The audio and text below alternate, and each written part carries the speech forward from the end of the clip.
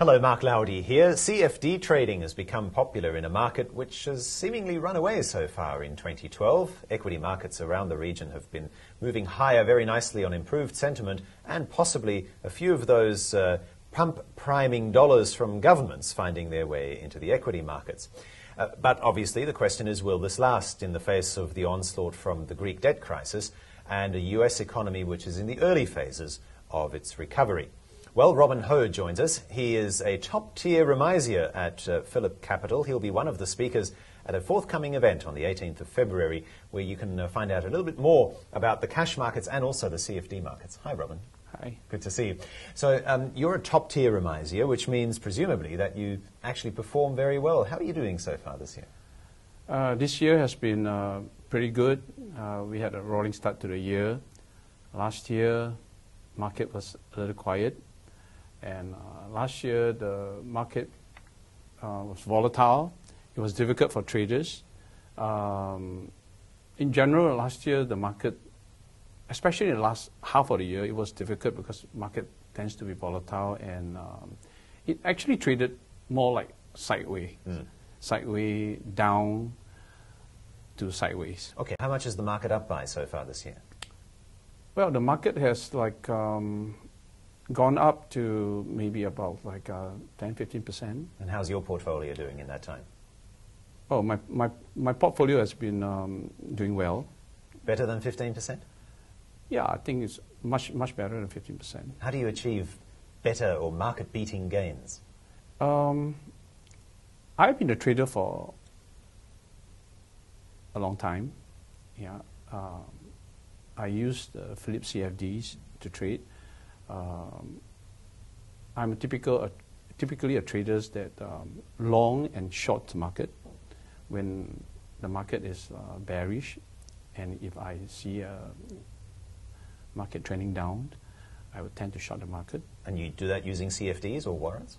Yeah, CFD is the only instrument where you can long and short the market. Right. In other words, you don't use cash equities for long and warrants for shorting. You use CFDs for both going long and short, meaning banking on or betting on a rise and a fall in the market.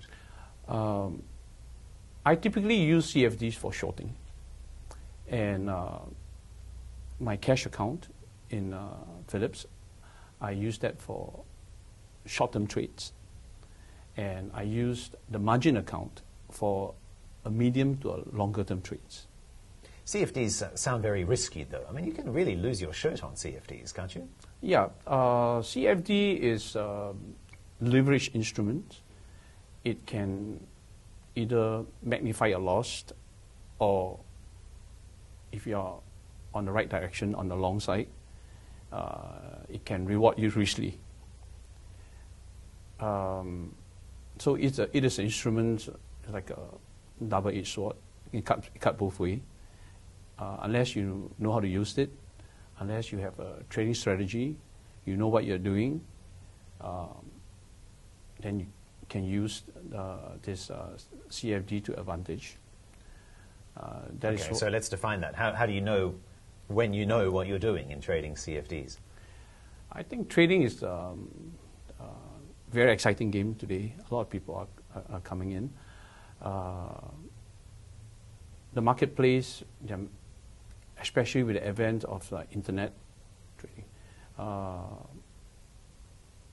information is flowing very fast. Market is very volatile. You need to have, before even you trade in the market, you place an order, you really need to have a trading plan. You need to know exactly when to enter the market. And the minute you place a buy order, you already have a plan when to exit. Do you think many people do that? Most people in the market are momentum traders. So they buy and then they don't think about selling? No, momentum trader in the sense that when they see the market running up, they'll try to chase it. Yeah, it's like chasing a running train.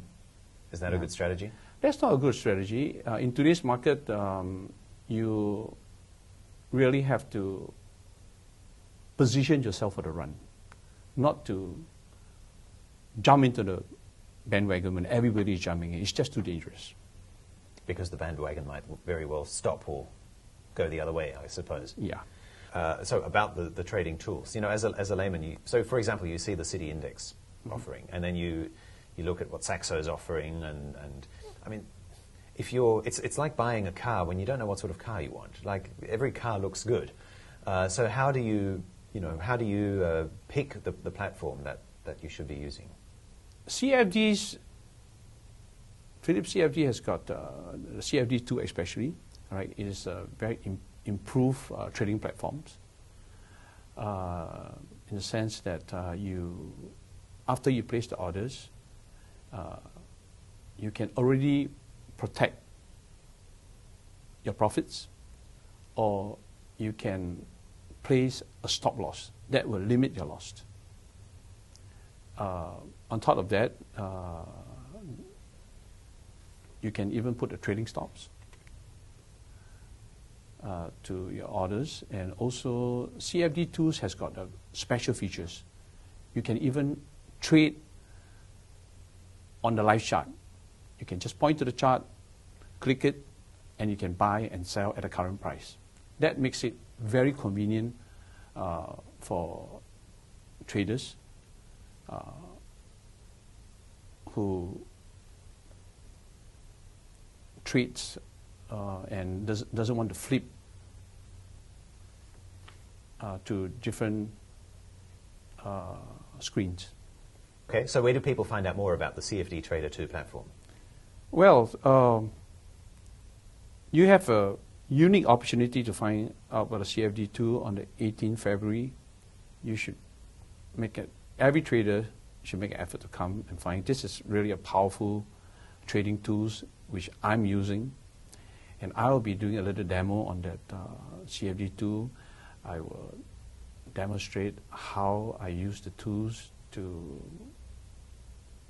do my trades, and also this time we have one of the renowned trader, Mike Bellafiore, and he is the author of One Good Trade.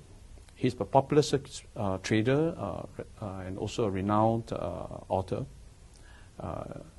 It will be good and excellent opportunity for you to come. All right. Thank you very much. Robin Ho, top-tier Remisier at Phillip Capital. And the details again, 18th of February, Suntec Convention Centre Level 3. It's being held in the afternoon, including guests from the Singapore Exchange, Robin Ho, of course, from Phillip Capital, and also Mike Bellafiore.